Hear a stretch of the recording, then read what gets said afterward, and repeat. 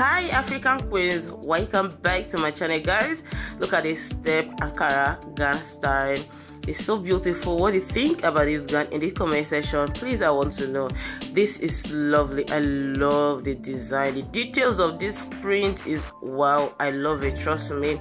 And this print can be used by children, adults. As you can see, like there's a lot of baby colors in this particular print. So in case you're looking for that one baby color, your baby girl, you want to design Ankara for her, that one is highly recommended. Look at this particular one, two different sleeves, the gele, the pearls, everything about this Asoebi style is good to go. Where and my mommy is, like my auntie is, that is looking for church stars, come and see something.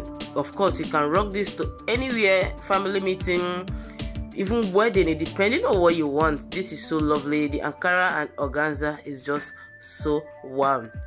Anyways, kids and queens of Ihonda Jennifer style, if you're new to my channel, you are most definitely welcome. This particular video is a lot of styles. Like, you're going to be seeing both Ankara and Asoebi style, classic style for matured ladies, for young ladies. So just grab a cup of coffee, sit down and enjoy this video. Please, if you're listening to me right now and you have not subscribed, kindly hit that subscribe button, turn on your post notification bell.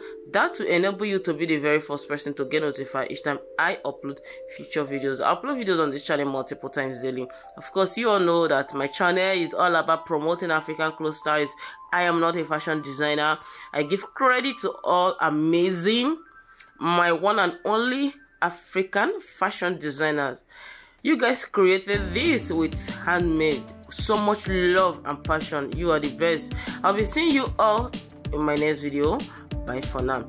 Like, the reason why I put this particular style you're seeing can be made with Ankara, like that sleeve you're seeing, you can go ahead and use Ankara to design that particular look that I just showed you. Bye for now.